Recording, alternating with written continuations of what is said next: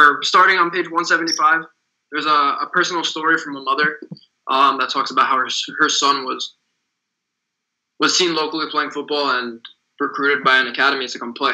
And I asked Kevin, isn't the academy system counterintuitive in the sense that they guarantee you that, you know, they're going to take care of your son during the beginning stages of everything, that while they're trying to bring you on, we'll take care of your son. You don't have to worry about anything. He's in good hands here.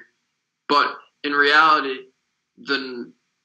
as a young man growing up and trying to find yourself in the world, the things that he needs as a human aren't provided to him. The things that he needs to be nurtured as if he was in his own home with his mother, his parents, his siblings, whatever it may be. And that's not really provided. Then you fast forward years later, and the lack of nurturing at a young age affected him as an adult. You know, the idea of him being released without an explanation after not being given the proper care he needed, not only as a player, but overall, most importantly, as a person. Like, it doesn't make sense to me. Like, what is the goal of the academy in that sense? Like, what is it? What is it really supposed to do? Is it supposed to? Are they really looking out for the player's best interest?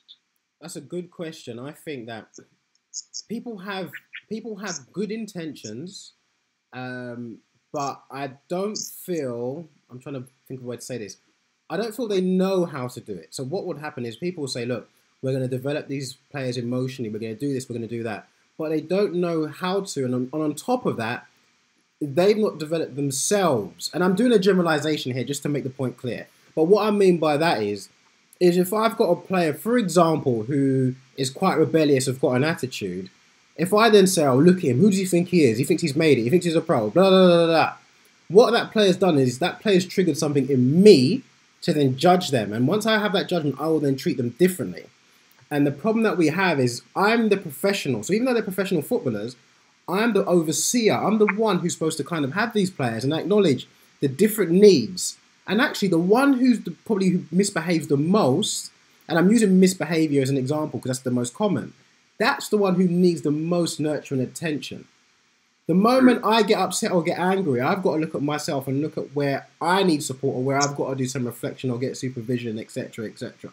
And that's why you touched on all of the key points there, and that's why I used that lady's story, because she's the only anonymous person in the book, but it was the only parent, and obviously she didn't want to bring down the club, but she didn't want to also kind of expose her son.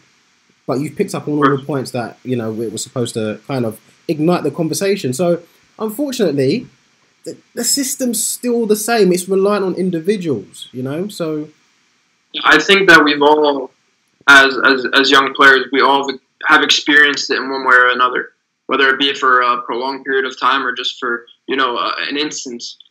But it's not something that really goes away. It's something that you remember for a while after, because you're raised a certain way, and then if you think about it, you probably spend more time with people in football than you do at your home.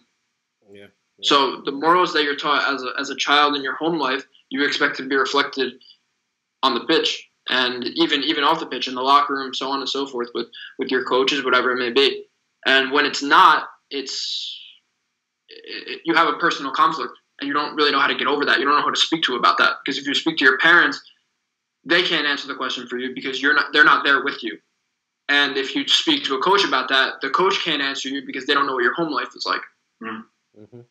Okay, so what do you think they could do about it? So you guys tell me, if a coach is watching this right now and he's thinking, do you know what, I agree with them, what can I do? What would you say that the coach can do? Well, I think it's pretty clear when a child is having a hard time, especially when they're in their adolescent years. Like, it's pretty clear it's shown not only on the field but off the field how they interact with their teammates. So I think if a coach is proactive and sees this and can basically stop it before it goes forward, having a simple conversation, you know, can fix everything. Okay. You know, addressing the problem as soon as possible. Yep. can completely change the situation. Not that they overlook it and just say, oh, he's fine. Like, hey, he's going through a patch. No, that's not what it is. Mm-hmm. That's not what it is. Like, he's clearly uncomfortable, and you as the supervisor of the team need to do something about it. Like, that's your job. That's part of your job.